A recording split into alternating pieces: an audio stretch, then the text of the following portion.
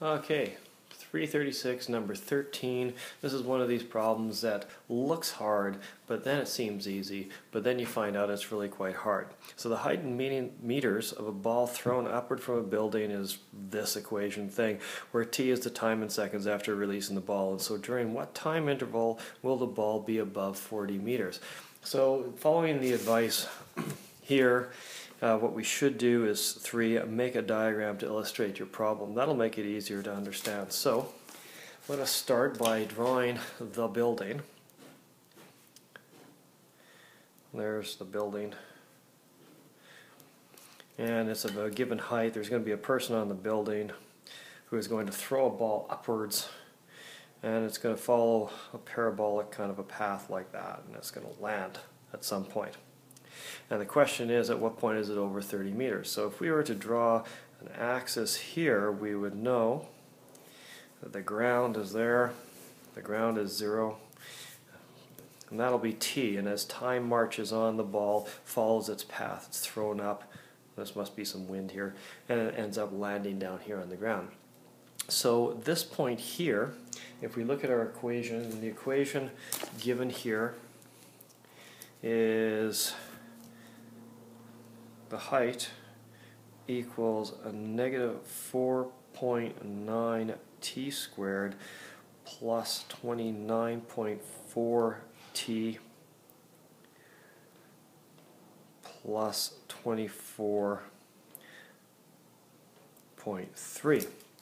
And that's a bit messy, but we can probably deal with that. So what it means is if t was 0, if time was 0, in other words, just as the ball is thrown, this expression becomes 0, this one's 0, and we're left with 24.3. So at time 0 is 24.3. Just so that we know, this will be our y-axis. I'm actually drawing the axis like this. And this point here on the y-axis is actually 24.3. At some point the ball is going to go up. That's going to be 40 on the y-axis. And at some point it's going to be above 40. And it's going to fly over like this, and then it's going to be below 40 again. So if we could figure out the coordinates here and here, it's going to be, we'll call that t1. And the coordinate is t1, comma 40, because it's 40 on the y-axis. And here it's going to be t2, comma 40 is the coordinate there, because when we go down here, that's time 2 that we're looking for, and down here is time 1 that we're looking for. So this is a model of this equation as it pertains to this building here and the person throwing it at some point upward, and it goes up over 40 meters and then back down over 40 meters, and we're looking for this interval when it's above 40 meters. So this stuff has to be greater than 40. So if we write the equation out, forget h, 40 is going to have to be less than this stuff, which is negative 4.9 t squared plus 29.4 t plus 24.3.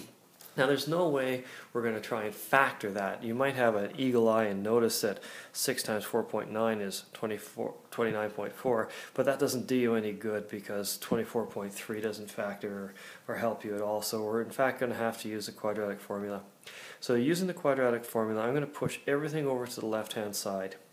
So we're going to get, I'm going to write it down here where I've got some space. We're going to add negative 4.9 t squared.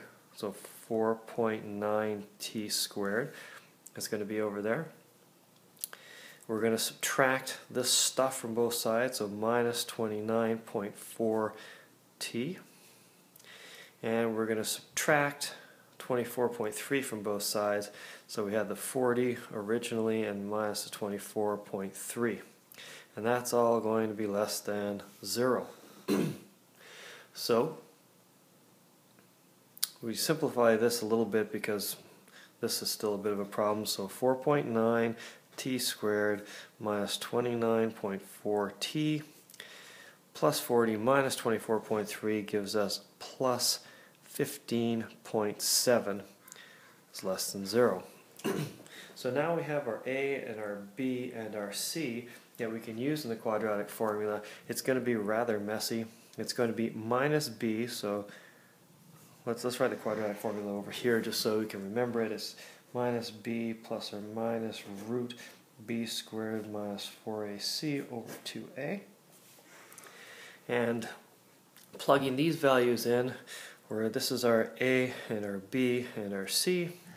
So minus 29.4 is 29.4 plus or minus root 29.4 squared minus 4 times a times c, 4 times 4.9 times 15.7,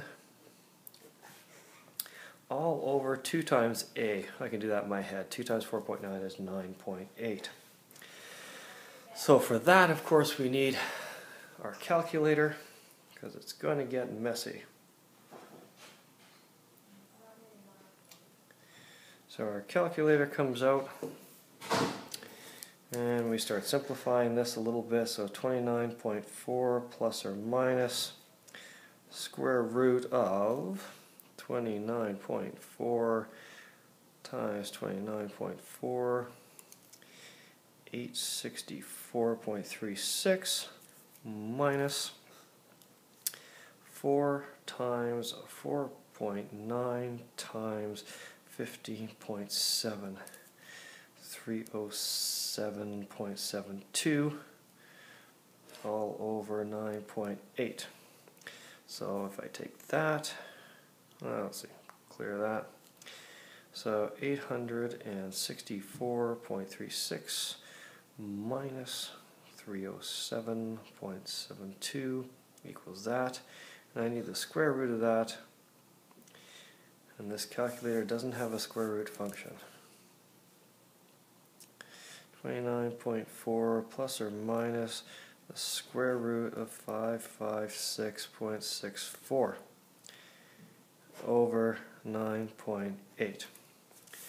So on the number line though, because I don't have the square root function on this, I know that it's going to be in the ballpark of 24 or something like that, so this will be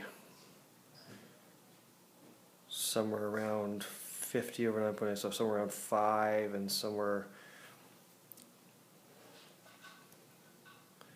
5-ish. And if I subtract that, 24 is 5, and that somewhere around 1/2. We'll have whatever these two values are, the plus root whatever and the minus root whatever will give us two values on the number line, and we know it's going to be the span in the middle because we know rationally it's going to be the time when the ball is above those 2 points. So if we can figure this out, if we have a proper calculator that calculates square roots and we can figure this out, then we can figure out the values on the number line, and we know that's the space in between. So we'll say that t is going to be greater than something and less than something, whatever this number is there, whatever that number is there. Sorry, I don't have the exact numbers for you.